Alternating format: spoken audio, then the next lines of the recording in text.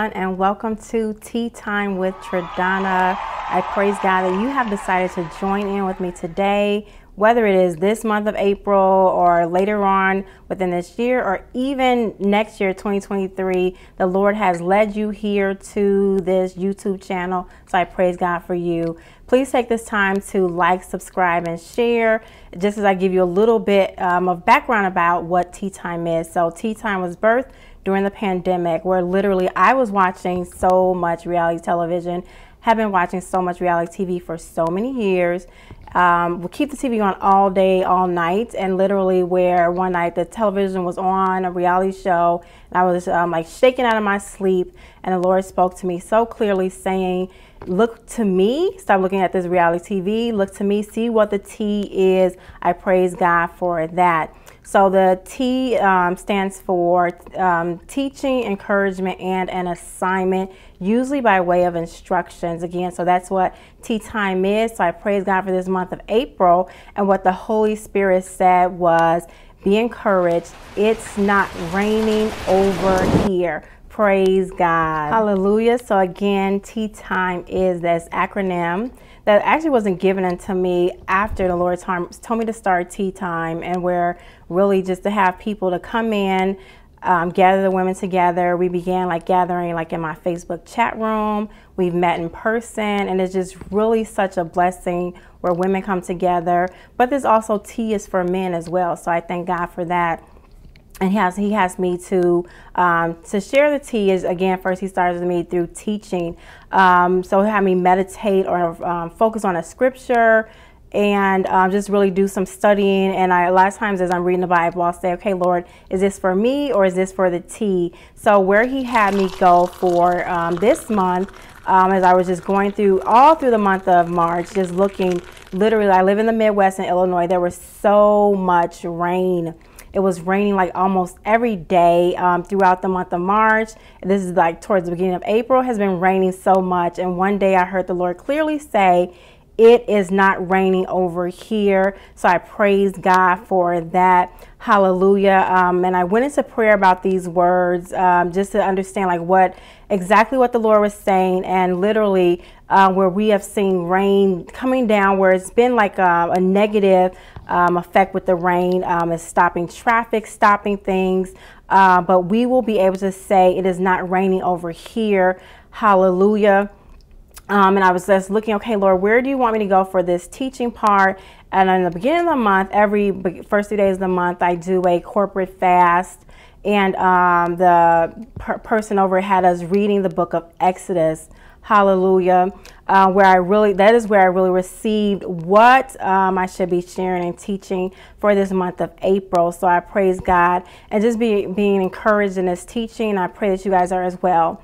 But as the different plagues that were sent to Egypt and the Egyptians, they felt the brunt of the plagues. Literally, none of the Israelites were affected. So just reading throughout this book of Exodus so opened my eyes and to see exactly how God, again, allowed things to affect the Egyptians, but had no effect on the Israelites. So I went to Exodus 9, 24 and 26, and this is what the Holy Spirit told me to share. And it reads, hail fell and lightning flashed back and forth. It was the worst storm in all of the land of Egypt since it had become a nation.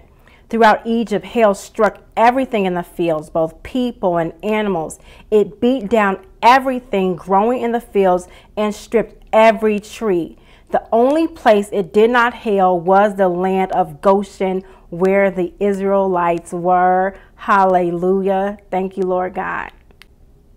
Praise God. So the hail that was falling literally was like the seventh plague. So in reading the book of Exodus, I was in such awe. Again, not like I have not studied this before or have not read it, but just really this past month, Exodus was really opened up to me even that more clearly, where literally I wanted to sit and eat like popcorn while I was reading it because it was just so good. So I praise God for his word. I love reading, but the Bible is just amazing.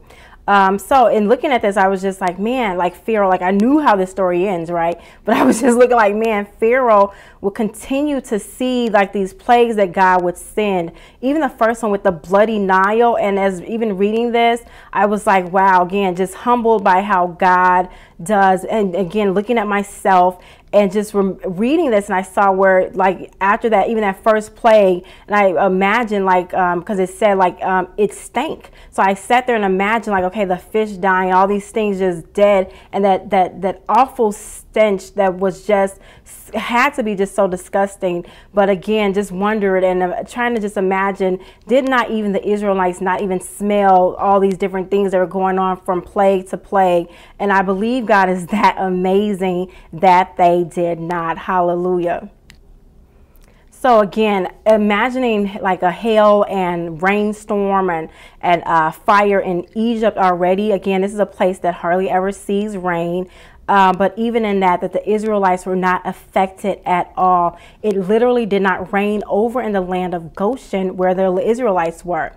Praise God. So I was praying about this, and the Holy Spirit said that there will be rain. But just as I covered the Israelites in the land of Goshen, you will be able to say it's not raining over here.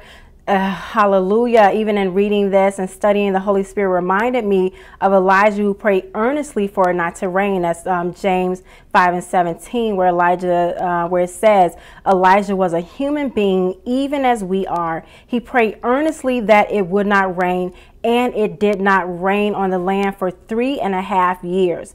James says that Elijah was a man just like us. A lot of times we may feel like some of the people in the Bible just have these supernatural healing anointings and things like that. But again, it literally took just the kind of faith that Elijah had to really pray and just say the things that God has said and spoken, and it literally did not rain for 3.5 years. Hallelujah. So again, we will be covered, just like the people, the Israelites that were inside of Goshen, they were covered. God will cover us when we see the things that are going to be happening. We see the things that are happening in the land, the things that God has revealed to us that will continue to happen across the world. Be encouraged knowing that you will be covered by the blood, just like he covered them in Goshen, and that we can speak things like Elijah, and that we can declare things, especially when things we see are wicked. Praise God, that we can declare things and he will stop even the rain. Hallelujah. Thank you, Lord. Thank God. I'm again always excited to pray about how do I encourage the people of God in just this season where we're seeing so many different things happening, where we may sometimes even lose sight of what is and who is God. I always pray and ask the Lord, how can I encourage the people? And again, that's the second part of the T. So again, it's teaching, encouragement. So I praise God. I am just here to stand and encourage you, that with the reminder again that the year 2022, the Holy Spirit said that this year is a year of double discernment. Praise God. And again, as we are looking again through this month of April, and knowing again, be encouraged that no matter what we see, regardless of this downpour of rain all around us, the Lord told me to tell you, I provide for you. Again, he took me back and reminded me, just like in Exodus, just like the manna that fell from heaven, I pour out your needs. Okay, praise God. And literally how the Holy Spirit deals with me is in words. So I'm an English teacher. So I was like, okay, this should this be poured. Hallelujah. The Lord told me to say pour, and just a quick little lesson, pour, where I say it like this, I pour out, that again is present. That's a present tense. So what the Holy Spirit said to me and to have to share with you, that I pour out, present tense, meaning I am your present help. Hallelujah. What he told me to tell the people of God, be encouraged, is that help is here right now. Hallelujah. No more thinking like help is on the way, help is coming. Help is here right now. Hallelujah. Help is here. Thank you, Lord God. Praise God. We are thankful that help is here. Then the Holy Spirit said to ask you all this question: is there anything too hard for me? Hallelujah. Is there anything too hard for me? so encouraging because we know there is nothing that is too hard for God. Jeremiah 32:27 says, I am the Lord, the God of all the peoples of the world. Is there anything too hard for me? So again, as we're seeing everything that's happening where things may look impossible, we know there is nothing impossible. Nothing, no one supersedes God. Nothing is impossible with God. Ask ourselves that question, is there anything too hard for God? And we can always say, no, there is nothing too hard for God. Be encouraged knowing that nothing is too hard for him. Thank you, Lord God. I just thank God. Again, I'm always excited about what he wants me to encourage the people with. So again, I say that I was watching so much reality TV, just like glued to the television. So I am not surprised that when I've cut the TV off, the Lord has literally shown me things like by way where things look like a show or movie or something to me. So not just as more so just like visions, but that's how I would describe the visions or the things that I see. So as I was sitting one day, I saw like these doors that were suspended, and it looked like they were just, you know, just doors suspended hanging from air. From mid-air, and you like would have to like go through there, where they created almost like a maze or like something like looks like a madhouse or one of those fun houses or something like that. And as I look closer at the doors, I noticed that they were not just suspended there like in mid-air, but they were literally hanging like from something like a twine or wire that you may see like on a movie set. Hallelujah. Again, okay, so they were, you had to look closely, but they were not suspended just in midair. They were literally hanging on this wire. So I praise God. Then literally I saw the doors were being cut down. Hallelujah. Thank you, Lord God. So I went into prayer about this vision and what the Lord has shown me. And the Holy Spirit said, doors will fall and the people of God will step over them. Hallelujah. Thank you, Lord God. He is cutting down doors out of our ways. He said, be sure to say that these doors are not being knocked down or open, but literally I am cutting doors as the illusion. So these are doors that are illusions that are literally where he said, I'm cutting down the illusions out of your path. Hallelujah. So as we see doors and things that look like they're blocking us, we know those are just illusions that the Lord will cut down for us to step right over. Praise God. Hallelujah. Thank you, Lord God. So we will pray earnestly and believing that, again, there is no rain here and that help is here. He's cutting down doors. We thank you, Lord God, for what he's doing in this season. I thank him. Next comes our assignment, and the Lord literally gives me this by way of instructions. Again, like I said, I'm a teacher by trade. This is what I do on my 9 to 5. So I just love how God, again, takes the things that we do on the natural and uses those things in the spiritual. So again, he always gives me like the assignment to share with the people and with specific instructions. So I thank God for instructions. Hallelujah. Praise God. Thank you, Lord God. So again, our first instruction, again, that we are going to be on this assignment for the month of April, where he said, sound the alarm. Hallelujah. Sound the alarm.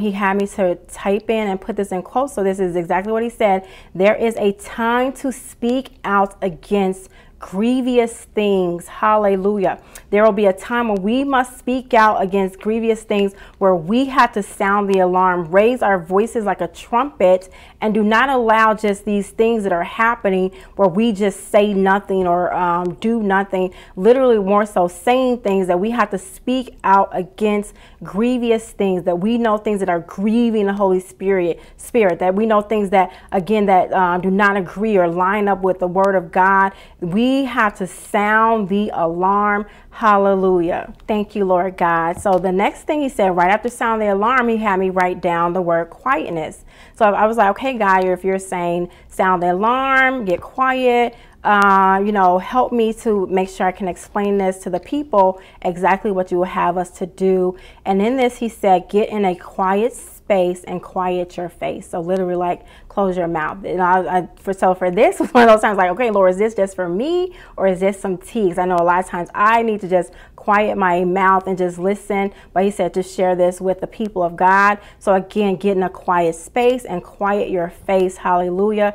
And how this connects with sounding the alarm, the Holy Spirit said, as you sound the alarm, you will know when and where, as you have received instructions in your silence. Hallelujah. So as we sit in that space, as we make room just for the Lord and yourselves and the Lord and I, as we just prepare a table just to sit with him, to sit with God and listen to those instructions, that's when we will know when to sound the alarm. So again, sit in his face, get in his presence, and just sit there quietly to listen for instructions. Hallelujah. Thank you, Lord God. Praise God. Another instruction, and sometimes I'm a little like, okay, Lord, I don't know if I should share this, just being in my own self and just wonder what people will think. But literally one day I was holding my cell phone and just heard so clearly the Holy Spirit said about being careful about the business that we conduct on our cell phones.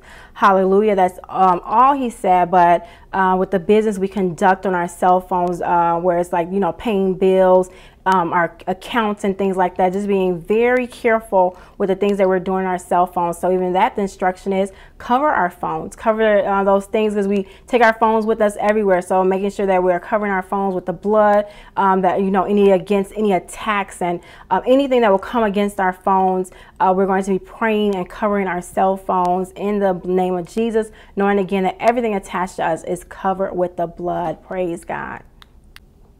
Hallelujah. Again, the instructions have definitely increased over this just about a year I've been doing the YouTube video. So I'm thankful that the Lord does give these assignments and his instructions. And sometimes he tells me keep some of these instructions in for a few months. And this was one I believe I shared last month, but he talked to me about war words. Hallelujah. Where we know where he was saying to me what is happening in the natural. So we're seeing like wars and these rumors of wars that are happening, that we can use these same things in the spirit. Hallelujah. So where a war is going on, they literally call a ceasefire. Hallelujah. So we can say these same things in the name of Jesus in the spirit, as we are seeing demonic attacks, as we are seeing different attacks spiritually. We can declare ceasefire. Hallelujah. We can declare back up. We can declare retreat. Hallelujah. To all evil in the land, especially with the things that he said with worshiping idols this month. With worshiping idols, we are again saying ceasefire to those things in the name of Jesus. Hallelujah. Thank you, Jesus. Again, with this, the war words and being able to again to just know that he's going to be speaking to us in that quiet time.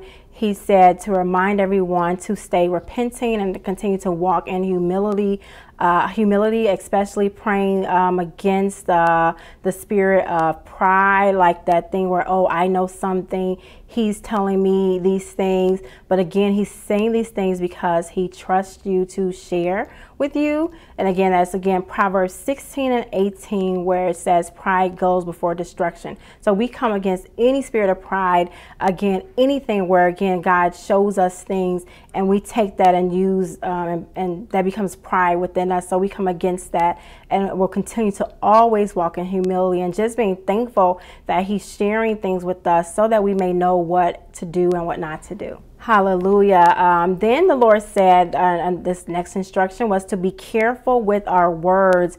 Hallelujah. Almost like literally watch everything that you're saying, where there's a scripture that says being slow to speak. Hallelujah. With this instruction, he took me back to Elijah, where and taught me to put this down to share. As Elijah was a man that asked me to stop rain, what shall you ask in your righteousness that I shall not do for my glory? Hallelujah. Hallelujah. So this is exactly what the Holy Spirit said. And even in that, he highlighted the word righteousness to me as he was speaking that, saying again, righteousness doesn't mean being ethical in the Word of God. We are doing things right by the Word of God. We're even just a reminder again that Elijah spoke and decreed that there will be no rain. Then there wasn't for 3.5 years. And then when even after he spoke back to God and he believed that the rain was coming, he was able to say, I hear the sound of rain coming, because he believed in God. He spoke these things and it happened. He decreed these things and it happened. So again, as we stand in righteousness, as we stand on the Word of God, we are to be careful with everything that we let come out of our mouths, because there is power in our tongues. Being slow to speak, praise God, and watching literally everything that we're saying, believing that again, as we call things to happen, that it shall be done in the name of Jesus. Hallelujah. Again, another instruction that the Lord has me to leave in from the past few months, where he's been saying covering your cars, praise God, that we cover our cars with the blood of Jesus. Just a quick testimony with the small group that I meet with, a lady did have a car accident where the young man just got out and ran away. So, but she was just totally covered with the blood. Got out, walked away from that accident, and this was shortly after we had shared about making sure our cars were covered. So I thank the Lord God for these instructions, and we just wanted to make sure that we plead the blood of Jesus over our cars. I said over your family's cars. The Holy Spirit said every car that you're riding in, even anything that you're getting off, is a boat, plane, whatever, covered with the blood of Jesus. There has literally been where demons have been released to literally like just run rampant on expressways, highways. So cover your cars.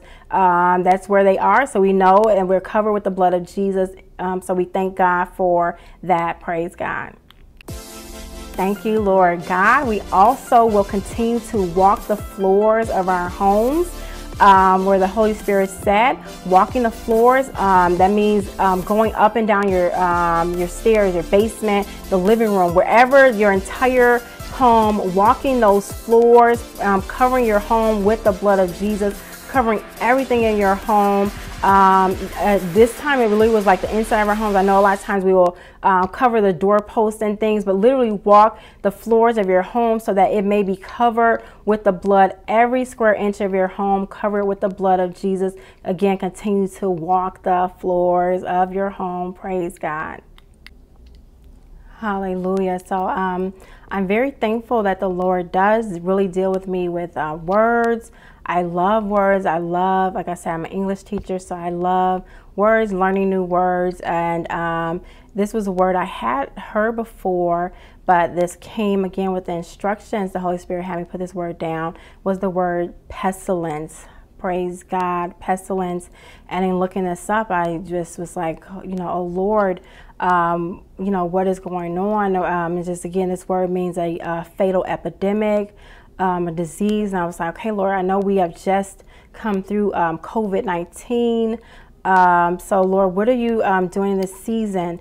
And just knowing that, again, that biblically, when we think about pestilence, what it is, it incorporates mass destruction and often partners with famine. So again, we are praying against pestilence. Literally where I heard mosquitoes and flies. Again, but as we're praying for this, we remember again where the Holy Spirit said, even though this word is pestilence, these are things that are to come. Hallelujah. But he said, remind the people, it's not raining over here. Hallelujah. So the things that we see, that pestilence, it's not raining over here. Hallelujah. Where we know that Psalms 91 was said and read so many times during when the pandemic first hit.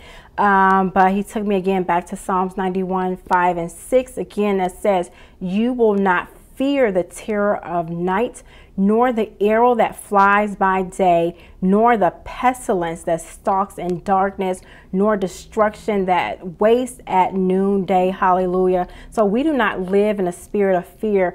God has given us power and a strong mind. Hallelujah. So again, we know it is not raining over here. Praise God. No matter what we see, the destruction, the famine that we are seeing, we know it is not raining over here. Thank you. Okay, final instruction again is our assignment list. I know it's very long, but I thank God again for instructions, and this one he's had me to keep in for the last few months. But we're going to continue to pray about global tensions, where I literally again saw this pulling. It was like a tightness, almost looked to me like Laffy Taffy, or you pull Laffy Taffy, and there's like this thinning there. So this pulling across the oceans that created even more tension. So we are going to continue to lift up nations around the world, where even I was led to share instructions with, if you're waking up in the middle of the night, like for a while, it kept waking up, and it was literally at 3:44. So I looked to see like what time was that in another time zone, literally, and the Holy Spirit had me to pray for that nation. So again, as you're awakening in the middle of the night, check the time zone, just see what nation is like, where it's literally daylight there, and pray for that nation. So again, that is across the ocean. So we're praying for this tension that is continuing to happen across the oceans, and we believe God, we trust God over everything. Thank you, Lord God. Praise God. I'm just so thankful for April's tea. I'm thankful for what the Lord is doing. I thank him for just being who he is.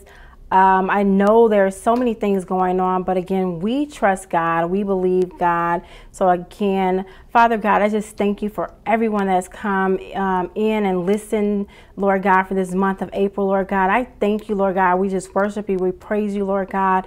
Continue to, Lord God, just pour your spirit on us, Lord God, in the name of Jesus, Lord God. Forgive us for anything, Lord God, that is not like you, Lord God. Continue to push us and press us, Lord God, and to even show us ourselves, Lord God. So we just thank you. We praise you. We lift you up, Lord God. We believe, Lord God, that it is not raining over here, Lord God, Jesus, no matter everything that we're going to see, everything that we are seeing in the war that's happening, Lord God. We trust you. We stand on your word, knowing that you said you have never seen the righteous forsaken, nor his seed begging for bread, Lord God. So continue to cover us as you did the Israelites that were in Goshen, Lord God. Continue to cover us with your blood, Lord God, Jesus, that we won't even feel any effect of anything that's happening, Lord God, Jesus. We trust you, we believe you, and we always praise you, Lord God. Cover us with the blood of Jesus. We thank you, Lord God. Amen. Hallelujah. So again, I just thank you, Lord, for what he's doing. I thank you, God, for what he's going to do for each of us, Lord God. I so enjoy sharing the tea that he gives me. Again, the teaching, the encouragement, and the assignment with all the instructions, Lord God. We thank you that we will not be ignorant concerning any of Satan's devices. Why? Because the Lord speaks to us, and he wants to let his children know exactly what to do and how to move. So we praise God, and we thank God for the real tea. Hallelujah. Have a blessed month. I'll see you soon.